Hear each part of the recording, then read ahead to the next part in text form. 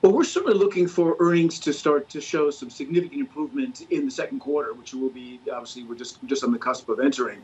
And that's really backed up by the fact that we're starting to see some significant moderation in infection rates. We're seeing a lot greater diffusion rates in terms of vaccine deployment. The weather's improving. So certainly things on the vaccine front should be improving. And that indeed is our expectation. And then coupled with that, we've got very significant fiscal stimulus, which is coming into play, most notably in the United States with the 1.9 trillion program that President Biden has been championing, and the Fed has clearly signaled that it's going to anchor certainly the front end of the curve. It hasn't spoken so much about the long end; that's going to be more market driven.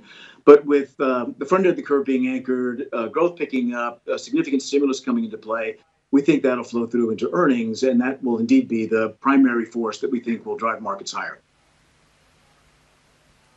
Hi, Tim. Chrissy and I were discussing earlier on the show that B of A sees the 10-year yield in America rising up to 2.15 by the end of the year. Where do you at Goldman Sachs see it ending the year?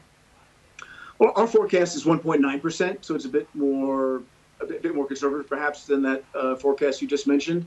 We started the year looking at about 1.5 by the end of the year. So we've raised our numbers as the bond market has priced in concerns about both inflation and also higher risk premium earlier than anticipated.